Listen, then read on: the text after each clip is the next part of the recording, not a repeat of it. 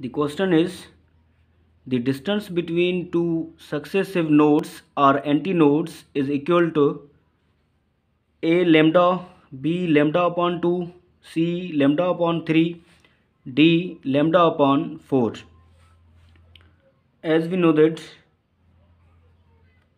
standing waves forms loops and also nodes and antinodes. So this point is node and this point is antinode, and this point is node and this point is antinode, and this point is also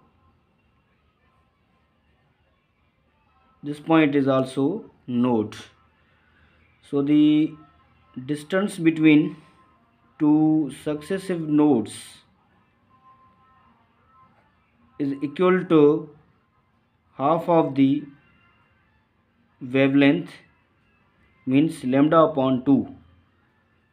So the one complete loop is equal to lambda upon 2, and also the distance between two successive antinodes is also lambda upon 2.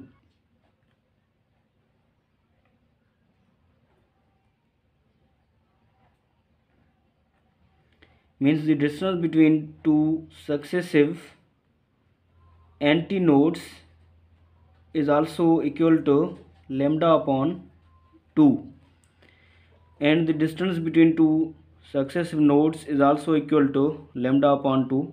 So the correct option will be B lambda upon 2.